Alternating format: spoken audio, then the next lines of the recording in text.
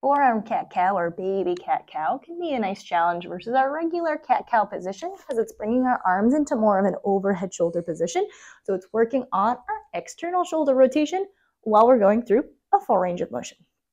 For our forearm cat-cow, we're going to start on hands and knees.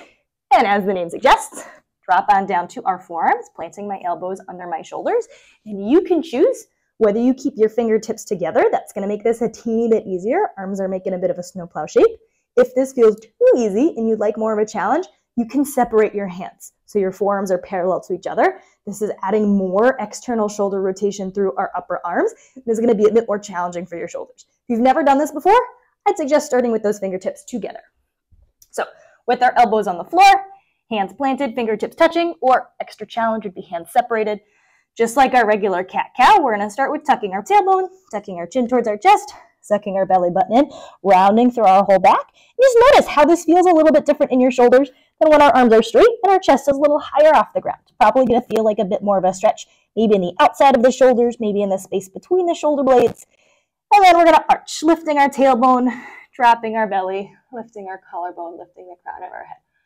Alternating rounding, pushing those elbows down, and arching, lifting the tailbone, lifting the crown of the head. Aiming for 5 to 10 reps. And if you'd like to increase the difficulty or complexity, like I said earlier, we can either bring our palms separated, so now my forearms are parallel to the outside edges of my mat, making it a bit more challenging to my shoulders, or I can elevate my knees by putting blocks under my knees. So now my shoulders are even lower than my hips in space. And every time I round, my arms are coming into even more of an overhead position, which is going to make it a little bit more challenging. With our knees elevated, arching and rounding looks a little bit like this. If you liked this video and you're looking for more free flexibility training advice, there's a lot more where that came from on my website, where I regularly post blog posts with stretching tips, as well as detailed stretch breakdowns like this video.